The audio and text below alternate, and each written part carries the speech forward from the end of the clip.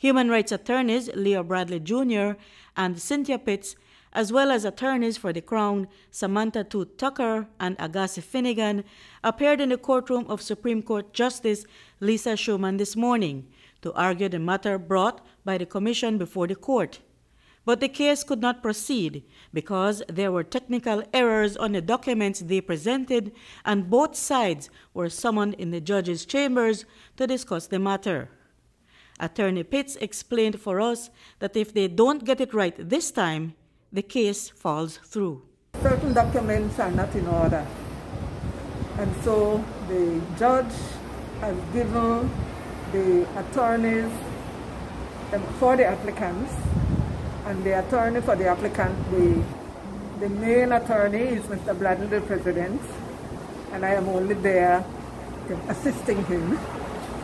And she has given us the opportunity to go and amend or refile, if you would say, and that is to take place and be filed in the registry by Monday morning and served by Monday afternoon. The Cubans arrived in Belize in February and have been here ever since. Pitts explained that things went wrong for them since then. And we have in our act, the Refugee Act, that anyone who comes, you don't have to have any papers, because if you are running, you will not have time to get papers. You should be able to ask for asylum. Now, it doesn't seem as if they were very upfront with it, but in speaking to them, they would say, I don't want to go back to Cuba.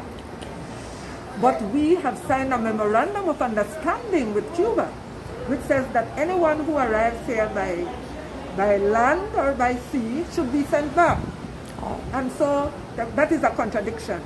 But yes, note that this case is not founded on really the refugee aspect.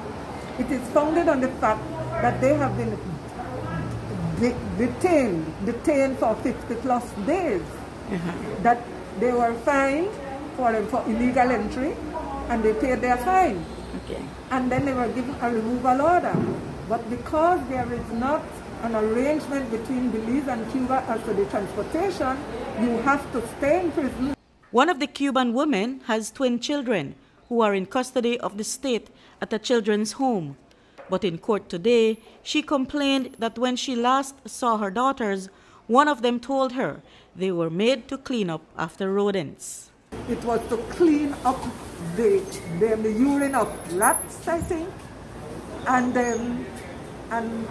Madam Justice Schumann made it clear that the state attorneys should say to the human development that these children were not there to do any cleaning, they were in the care, and these children are children who one has had open heart surgery, and I think that is the one who unfortunately had an accident while in custody, and the dentist had to do surgery in her mouth.